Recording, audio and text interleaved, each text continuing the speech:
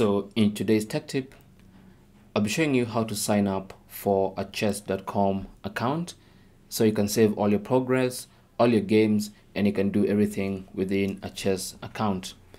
So what you want to do is go to your favorite web browser. It could be any browser, Chrome, Firefox, Edge, whatever it is really. The most important thing is to go to chess.com. That's the main chess.com website. And this is a homepage, and that's what it looks like. So to create an account, go to the left-hand side panel and click on sign up.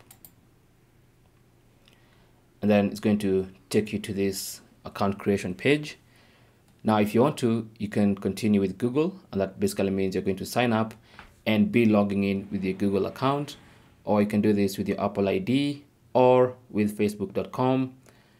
But if you want to sign up with a separate account, an independent account, which is what I recommend, what you want to do is click on sign up, okay? And then choose if you're new to chess, if you're a beginner, intermediate, advanced, depending on your skill level. I'll just select new to chess and click on continue, and then provide your email address.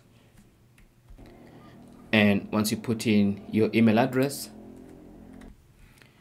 the website might automatically generate for you a password, which you can go ahead and use, but you might want to create your own password. So you can delete that and put in your own password.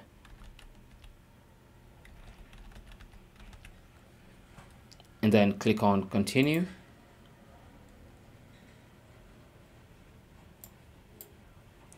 Let me just put in a different password because you have to follow the rules. The password, as it says, has to be at least 8 characters, 1 caps lock, and 1 number.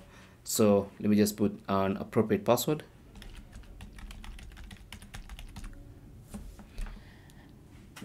And then click on continue. And then choose the username you want to be using to play on chess.com. So I'm just going to select a random username like that, and then click on continue. Oh, that's taken, so let's try something else.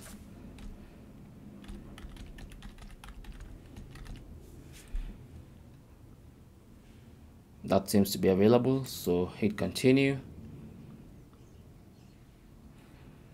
Choose the chessboard theme you want. I'll just go for the standard because you can always change this stuff later. And then click on continue. Then it's going to ask you if you want to invite your Facebook friends or send email invites to your friends.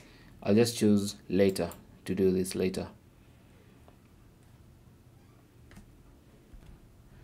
And then of course, because you're signing up, you're going to be offered with 1 week of premium chess.com, which you can take, but I'll just recommend clicking on no thank you to use the free account.